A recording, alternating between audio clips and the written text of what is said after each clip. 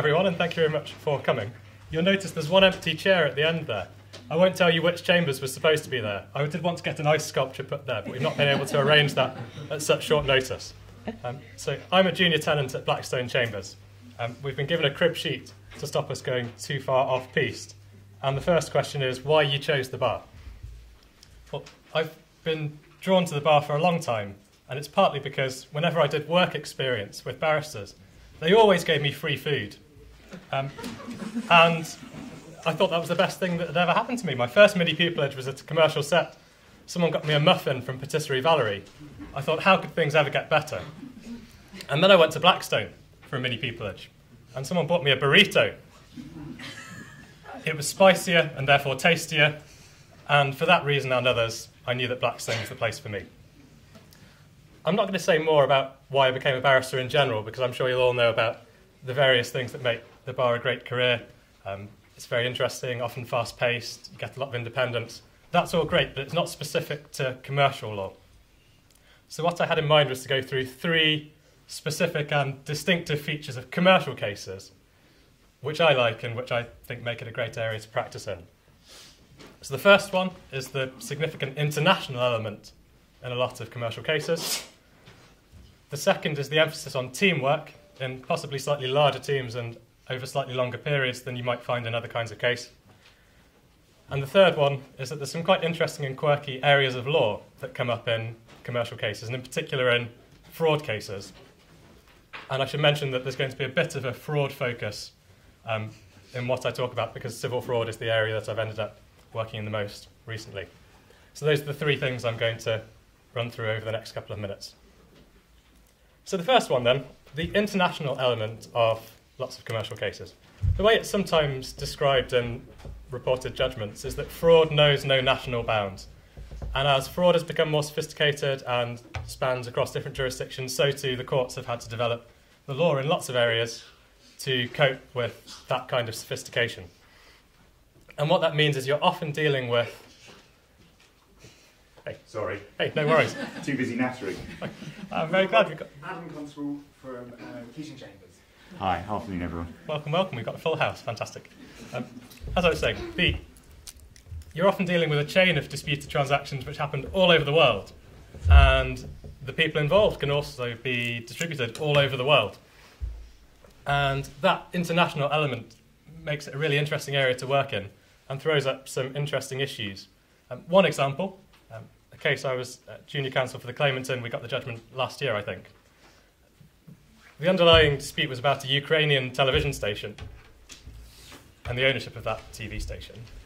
There had actually been previous proceedings in New York dealing with that issue, and what we were doing was effectively bringing a kind of follow-on damages type claim in England based on the findings that had been made in New York about events going on in the Ukraine.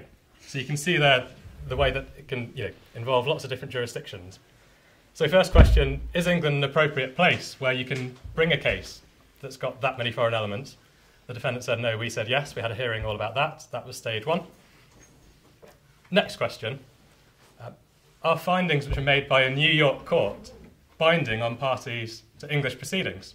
Again, the defendant said no, we said yes. We had another hearing all about that. And then thirdly and finally, we got onto the substance of the case, which was an English statutory claim, what's called a transactions defrauding creditors claim. And so even at that point, we had a lot of issues raising this kind of international question, because can you apply this English statute extraterritorially? Is it an appropriate case to do so? Again, we had arguments all about that. So you can see at each of those 3 stages, there was this big international element, and we had some quite interesting arguments about it. If I could carry on using unnecessary food metaphors, you could say it was a 3-course meal, with each course having a very strong international flavour. Another aspect of this international element of commercial work is that it's not just the facts that can go on all around the world. You can actually end up going to other jurisdictions to argue cases.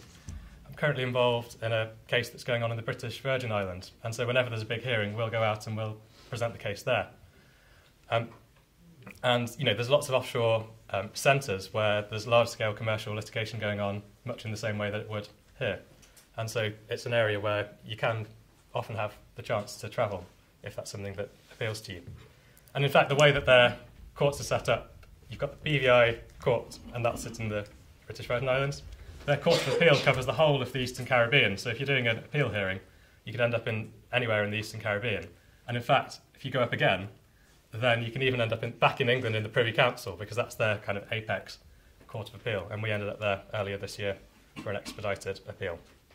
So all of those, I hope, are just some potted examples of how, if you end up doing commercial work, it has this international flavour, and that can throw up some really interesting things, which makes it a nice area to work in. The second topic then I was going to talk about is the emphasis on teamwork in commercial cases. Now, obviously, in lots of different areas, you will end up working in quite small teams. You might have a leader, you'll be working with solicitors. But the scale of some of these commercial cases means that you'll end up potentially working in bigger teams and for longer than would be typical in other areas.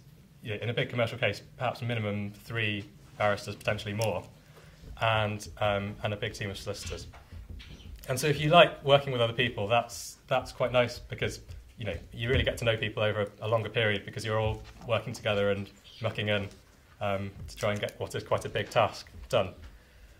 And one thing that's particularly nice about that as a junior is it's a fantastic opportunity to learn, because you'd be amazed at all the different ways you can look at a single set of facts. The way that things come at you, they're not presented like an exam problem where you just get to look at the law of contract and apply the law of contract and then everyone's happy.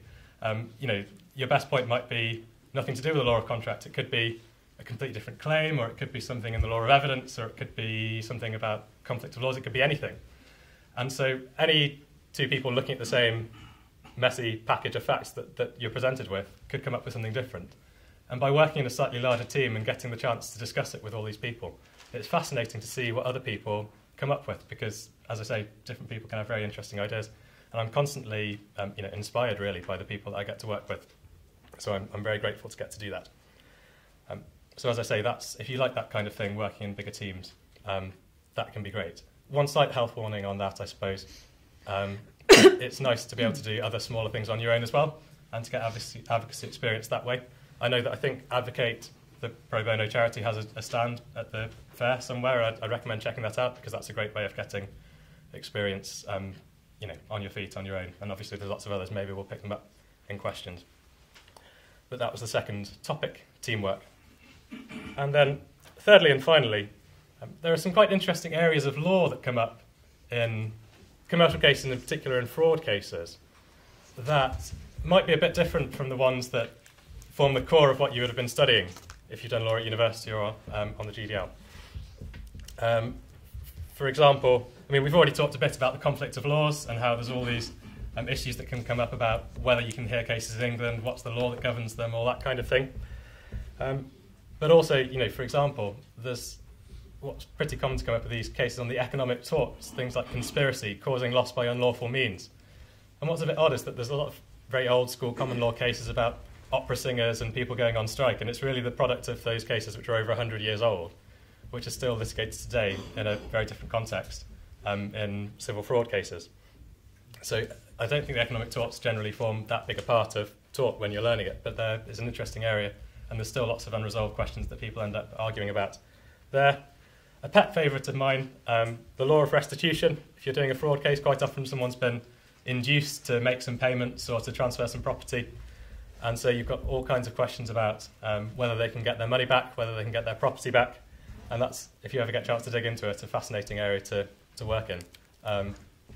And equally, there's all kinds of questions about constructive trusts and whether you can make a proprietary claim, which can end up being very important in fraud cases, to see whether you're actually going to have an effective remedy.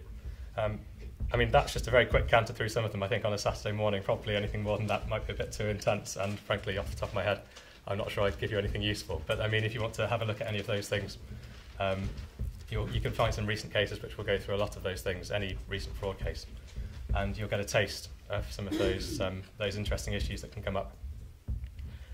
So I think that's probably enough from me. That's 3 particular things about commercial cases and fraud cases which I think are really interesting and make it a great area to work in. Okay, thank you. My name is Rachel Tandy. I'm a junior tenant at Henderson Chambers. What I would like to do is just give you a really brief intro to Chambers and my practice, and then I want to talk about the 4 things that I think you need if you want to practice in commercial law. Chambers, first of all, what do we do? Essentially, we specialise in post-disaster litigation. Historically, that's meant is that we do defendant work, mostly for FTSE 100 companies in areas like product liability, health and safety, and group actions. Increasingly, we are doing more and more claimant work as well because the way funding has changed, and so claimant group actions are now able to be funded by way of funders, and so we're getting involved in that as well. So some of the things we're doing at the moment, the Volkswagen emissions litigation, that's going to trial on Monday. So if I'm a bit jittery, that's because I've got lots of work to do when I finish here. Siroxat, we've been in as well. Grenfell Tower, we're involved in that. A lot of members of Chambers are in counsel to the inquiry in that. And we've been involved on the post office litigation as well. I don't know if you've read about that. There's been some quite bruising judgments in that recently. So that's Chambers generally. And within that umbrella, what I do is commercial, insurance and products. So the commercial work that I do is pretty standard, sort of contract disputes, partnerships, joint ventures, shareholder disputes, a lot of supply chain issues. But that commercial work is always viewed through the prism of the broader work that we do in Chambers. What that means is that we're able to service our business clients in respect to all sorts of different things that might arise out of a particular issue. So, for example, if there's been some kind of incident, for example, like Grenfell, you might be looking at an inquiry, you might be looking at an inquest, you might be looking at health and safety prosecutions, and you might be looking at some civil liability claims, either brought by individuals or as between companies to apportion liability. And in Chambers, we're able to look at and consider all of those different things. So the commercial work that I do sort of slots into that framework. That's a very brief introduction to Chambers and me. What do you need to be a commercial practitioner? There are 4 things. The first thing is you need stamina. It is grueling. It can be very technically challenging subject matter. Ajay touched on some of the more esoteric areas that you can sort of find yourself wandering into. For example, recently I have become quite well versed in how the internal workings of a diesel engine operate. And that can be quite a challenge to pick up those sort of very technical concepts very quickly and immerse yourself in the detail of that sort of work as quickly as you can. For me personally, it suits me quite well because my route to law was a little bit peculiar. I worked at first in advertising and marketing, and I found that I was also always leaving or being sacked from all my jobs. And I realised that it's because actually I was just really, really bored in those jobs. And so I caused an awful lot of trouble. And I thought I'd better go and do something that keeps me occupied and out of trouble, and which is sufficiently challenging and safe to say that is what I found. But it did work, and I have managed to keep myself out of trouble, which is good. So it's the sort of technicality of the subject matter is a challenge. The quantity of work that you do is a challenge. One case that I did a few years ago made me work probably 6 a.m. till 2 a.m. every day for about 6 months. It's not always like that. That's probably the sort of high watermark of where I was at, but that was a very, very grueling and challenging case. And you have to be prepared, I think, to pull some all-nighters or to work some long hours like that. The quantity of work also means you need to be very organised, you need to be a good project manager, you need to be able to keep lots of plates spinning at the same time.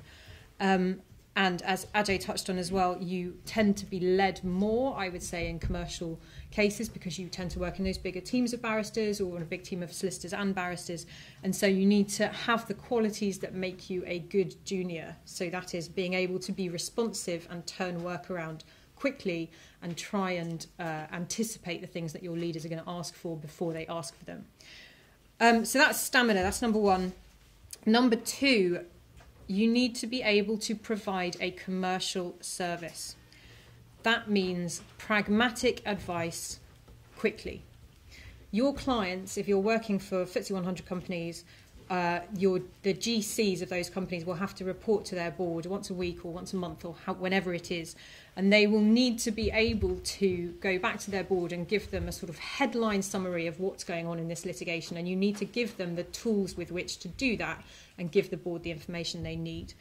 To be able to give them that pragmatic advice, you need to be able to understand the wider context, not only of the litigation, but also of their business needs more generally. So one example is, if you are doing an isolated piece of litigation with their company and you think that's a piece of litigation you can win, but in the course of running that litigation, you're going to have to disclose lots of documents which potentially are going to make problems for your business because they are going to cause an issue in some other business area for them, which may then give rise to its own significant piece of litigation.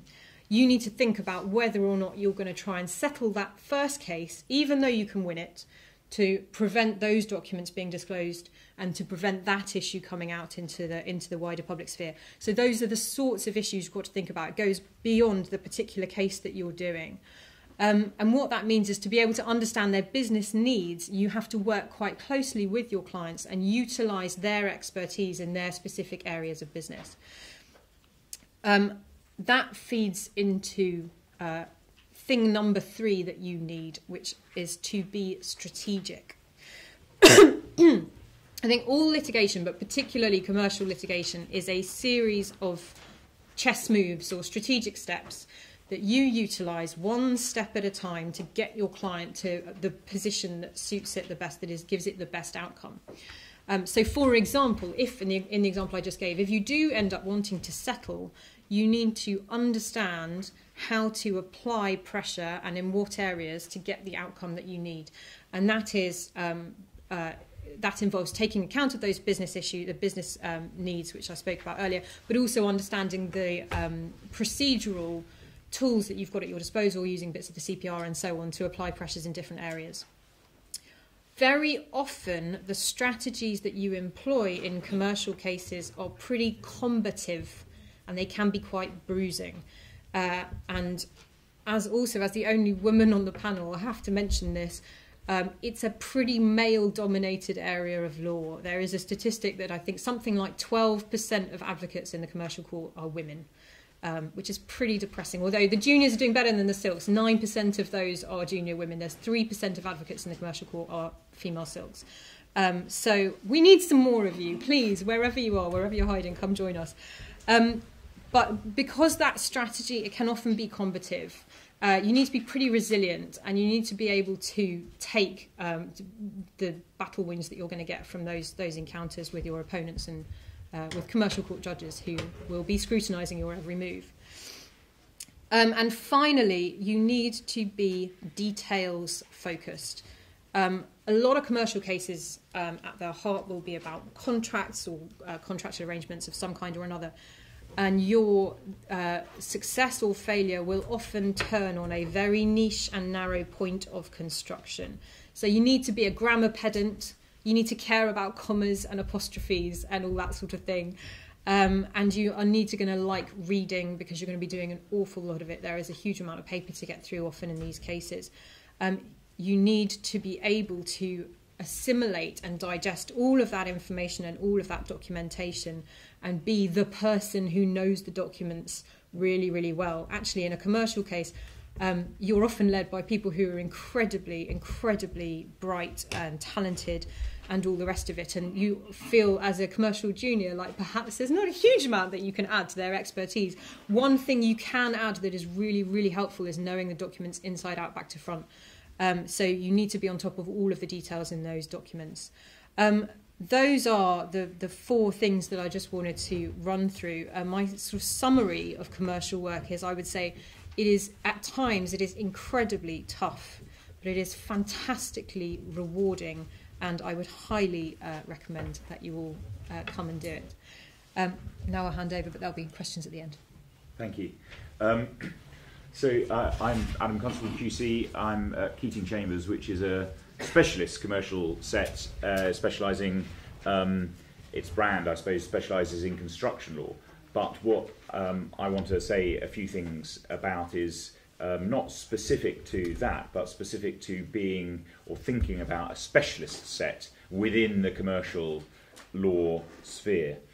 Because there are a number of specialist sets, similar to Keating or specialising in other little pockets of the commercial law.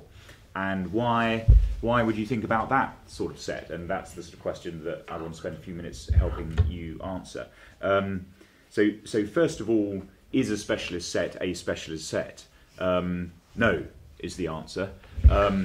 I do cases against people at Brick Court, at Essex Court, at Fountain Court, at Henderson, at Blackstone, and we might call our cases different sort of cases. So what might be called an energy case if you're at Brick Court or at 7 KBW is a construction case for us. What is a professional negligence case if you're at 4 New Square is a construction case for us. What is a procurement case? Well, it's just another facet of the construction industry for us. Shipbuilding. If you're at 20 Essex Street, you'll do a lot of shipbuilding. We do loads of shipbuilding. We've written a textbook on shipbuilding. So whilst specialist sets have a sort of a mystique about them, they really aren't. They're just commercial sets, and they actually generally tend to do nowadays a broad range of commercial work, although it is quite often pigeonholed through a certain lens, which is a sort of historical lens. Certainly Keating's background was in construction, which is why we're thought of as the bricky set. But we do sort of a lot more than is on the tin. And I know a lot of the other supposedly specialist sets really have a range of work as well. So when you are looking at commercial sets, obviously, you're going to look at the sets that do the broad range of commercial work, but don't dismiss the more specialist ones. Look at them in detail about what they actually do, and I think you will find that although they come at things from a certain angle, they generally have a much broader range of work than you might at first imagine. Why would you look at any particular specialism within the commercial bar? Well, you wouldn't. When I was 20, did I think I was going to be a construction silk and spend my days doing that? Of course I didn't. I didn't have a clue about what that area of law was.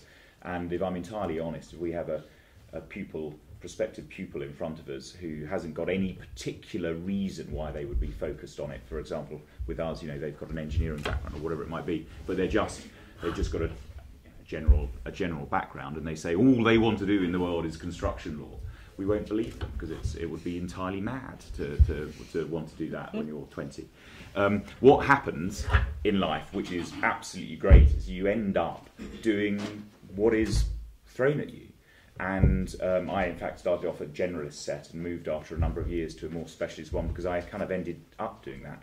But you, I'm sure, weren't thinking that you would be a specialist in diesel engines. I was not a year ago, and that's what you end up doing. And I suspect you'll end up getting a whole bunch of motor cases now, because that's kind of what happens. You get to know the solicitors, you get to know the area, you get a reputation in a certain thing, and the practice comes to you rather than necessarily you going out and getting it. So don't have a fixed idea, I suppose is the advice, about what you really want to do. Or don't be worried if you don't have a fixed idea about what you really want to do, because that's one of the great things about the bar and about the commercial bar, is that you see a whole range of things and you end up doing stuff that you really didn't dream you'd ever up doing and becoming knowledgeable in and becoming an expert in. And the work finds you when you're a good set, and you just don't have to worry about it. So don't pretend to yourself that you have an absolutely fixed goal about doing a particular thing. You probably won't end up doing it, even if you do have that idea. And be entirely relaxed about not knowing really what course your life at the bar is necessarily going to take. I think you need to make big decisions about commercial versus criminal, or criminal versus family. But other than that, I think if you decided that you want commercial law, it's a massive field. You will find lots of things to do that will be interesting, and as I say, the interesting things will find you, and you'll end up doing a whole different range of things. So don't worry too much about specialist sets, choosing them particularly, just go across the full range. Why the commercial bar at all? Well, I think a lot of it has already been said, but it is massively rewarding intellectually and factually, are the two big things. Your brain is going all the time.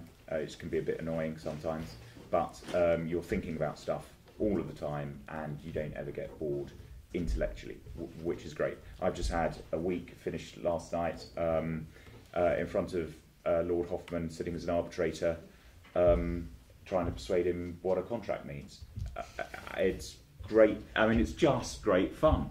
You wake up in the morning and you know that you're going to spend 3 hours discussing something with Lord Hoffman about what the contract means, and he's got a different idea about it, and you slowly win him round on some points, and you know from minute one you're not going to win on other ones, and then you change the approach slightly to emphasise this and that where you think you're going to get. But I mean, what a brilliant fun job. You know, you're sitting there with you know, this guy who's written some of the greatest judgments, and he's talking with you, discussing with you.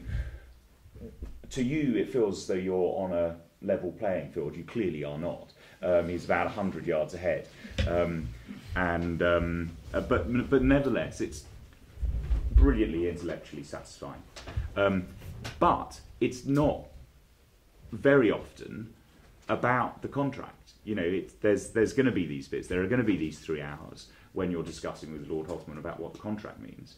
But I spent the previous 3 days before yesterday in the same arbitration cross-examining engineers about the technical aspects of a power plant and why certain things could or could not be done in the context of the referendum in northern Iraq, where the Kurdistan government declared independence, and how the potential force majeure and the security aspects of that impacted on the work that was going on at the power plant. That was all about factual stuff. It was all about documents. It was all about finding out really what happened. And ultimately, it was all about cross-examining someone who was lying through his teeth. And it was great fun to demonstrate that over a period of 6 hours, and you take it slowly through the documents. And it doesn't really matter what they say, because you've laid the trail in the documents, the tribunal is following it all, and even if they don't agree with your last question, it really doesn't matter, because you've made the point through the documents, the tribunal understand it, and either they agree with you, brilliant, or they don't, and they look as though they're a liar. So either way you win. And that is the factually interesting stuff. You know, you roll your sleeves up, you get stuck in, and you have great fun cross-examining factual witnesses. And I suppose the third point is the experts. At the commercial bar, you do a lot of work with experts, which is just amazing fun. Again, you don't know about a particular sort of widget. The whole case is about this particular sort of widget, and you have Mr. or Mrs. Widget come in and sit down with you for 3 days and tell you everything about the widget. And then you cross-examine someone who thinks they know about the widget, and you know more than them about the widget. It's brilliant. It's such fun. It's the law is great, the facts are great fun, and you get to deal with experts. You get to deal with really interesting people who know an awful lot about their subject. The ones you really like are the ones on your side who tell you all the right answers, and then you get to cross-examine people on the other side who think they know all the answers. It's really good fun. So it will keep you busy. Travel is great. There's lots of international stuff, which is good. You don't have to do it if you don't want to. I mean, at Keating we're about 60% international work, 40% domestic now. There are some people who just do domestic stuff. There's some people who just do international stuff, and there are people that have a mix. I'm in Dubai next week. I'm in Singapore the week after. I've got a 5-week case in Sydney in the new year. So you know, there's lots of travel if that's what you want, which is good. And the elephant in the room, it pays well. And, you know, that's serious. It's a serious point. And it pays well. You just won't have to worry. The reality is you don't worry about money when you're at the commercial bar. You don't worry about the next case. Next case is always coming. Next case will always pay well. And you don't. It's just a part of your life that you don't have to worry about. And that's a serious thing. And you can't say that about the criminal bar. I sit as a recorder in the Crown Court. I have a lot of, and through that I know, and I do a lot of advocacy stuff at Inner Temple, and a lot of my colleagues in that are criminal practitioners, and they have a really, really hard time. I take my hat off to anyone that goes to the criminal bar. I think it's an amazing job, and we need lots of people at the criminal bar. We need people to do it. But you've got to decide if that's the life for you, because it's a very, very different job. I mean, they are very, very different jobs, being at the criminal bar to being at the commercial bar. And the big driver for the difference didn't used to be it 25 years ago. There wasn't that difference. You could be a criminal barrister and a commercial barrister, and you would earn basically the same. It is a massive difference, and you've got to decide, and you've got to be realistic about what you want. And if you want to go down that route, absolutely brilliant. As I say, the country needs it, and you will have great fun being a criminal advocate. But the financial toll it will take is it's not easy. It's not easy, and you don't have any of those worries when you're at the commercial bar. So that's shouldn't be the driving reason why you do it, but that's the truth. So I mean, it's part of it. So if we'd like to open the floor to questions, time for one or two. So Ajay and Adam both mentioned the international dimension of the commercial bar, which is, I'm sure, very appealing to a lot of people in this room. Is it worthwhile to get dual qualified in another Commonwealth jurisdiction or in the States?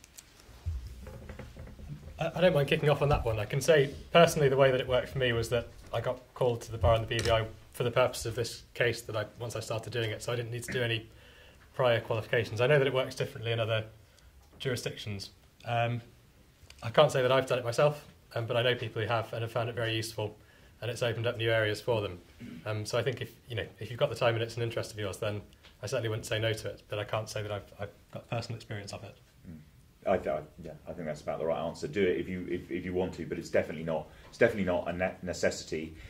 If you travel and you need to be called to the bar of a particular bar, you tend to get called for the purposes of that case. So do it for the fun if you want to, but don't feel you need to. You've just said something that triggered this. This is off the cuff. I'm not even sure I should be asking this. You just mentioned that the criminal bar is tough, and that's largely because where the funding comes from for defence work. And I've read the Secret Barrister, which is everyone ought to read whether they're doing criminal or not, but especially if they're going to do criminal. My question is, what are the moral or ethical issues of finding a pupillage in an area which is not your primary interest, because you're more likely to find pupillage in that area, and then move across after? Can I answer that? I think well, I'll have a stab and then anybody can jump in. I think if that's what you want to do, then it is up to you. But there are two things that I would say about it. The first thing I would say is that pupillage is an investment by chambers in you, and particularly a pupillage from, I don't know what these guys' awards are. Our pupillage award is 70,000, so it's near the top of what you can get, and it's an enormous investment by all of us in you, because we see something in you that we think has a huge amount of potential, and we want to help you realise that potential. And I've known a couple of people at different sets who've taken that course, and the process of divorcing from their prior set has been a very difficult and challenging and emotional one, both for them and for that set. And I think if that's what you plan to do from the outset, maybe you would find it easier. I don't know, but I wouldn't underestimate the seriousness of making that move. That's the first thing I would say. The second thing I would say is that it's very difficult because there are areas of this work that are so challenging in different ways. It's very difficult to be good at this job if your heart isn't really in it because you want to be doing something different. And I think ultimately my sense is that it would show through at interview that in fact your heart is somewhere else. And so I would just bear those things in mind. It's not, for me personally, it's not a course that I would recommend. I'm sure other people have different views. I don't know if these guys want to jump in. But I just wanted to echo the second of those points, which I do think hands down the most important thing is to be interested and enthusiastic about what you're doing. And if you've got that, then everything else will fall into place. So I think, I'm not saying anything absolute, but I do think there's a real value in getting involved in something that you can throw yourself into and really enjoy, because you'll do better, I think. Yeah, I would say something absolutely don't do it. It's crazy, absolutely crazy. It won't succeed either, because you can't just move. You can't just move chambers to a chambers that you want to move to. Chambers have to want you, and why would a top commercial set?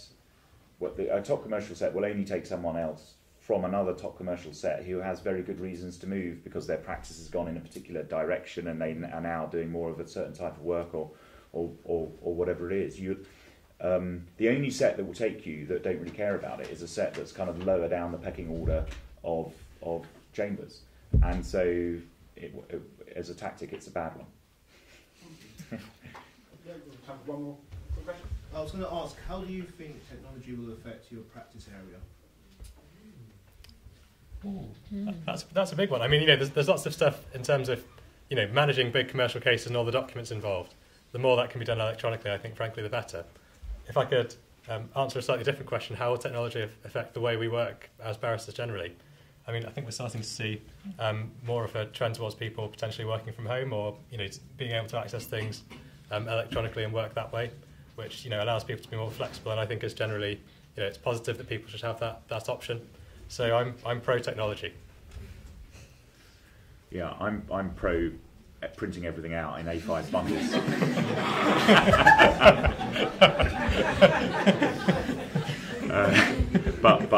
But I'm trying my best.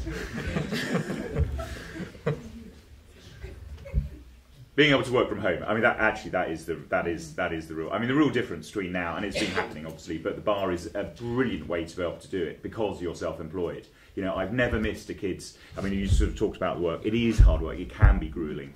But as soon as my kids came along, I said I'm not going to work weekends, and I really, really don't work weekends. I put in about 60 to 70 hours Monday to Friday. I work really hard Monday to Friday, but I just don't work the weekends. And even the weekdays, I've not missed a kid's sports day. I'm there. I might be on my phone and miss them dropping the egg or something. But you can do that. You can do that, and as long as you're disciplined, you can work your own hours. You can work pretty much where you want to work, and you can, in the context of what is a very hard-working job, you have much more ability, for example, as a barrister than you do as a solicitor when you're working on a case, to not be based, at an office, not be expected to be there at 7 o'clock, not be expected to be poring over a photocopier at midnight. You can kind of do what you want, and technology is a massive, massive part of being able to do that. So it has been enormously liberating in the last 10 years for the bar, and being self-employed has become even more of a benefit, I think, than it would have been in the past, because of the way you are then able to work on your own terms. No, I'm trying to get more au fait with working online and having everything digitally, but I'm a bit like you, Adam. I just like to have a copy physically in my hand. So the less said about that, the better, probably.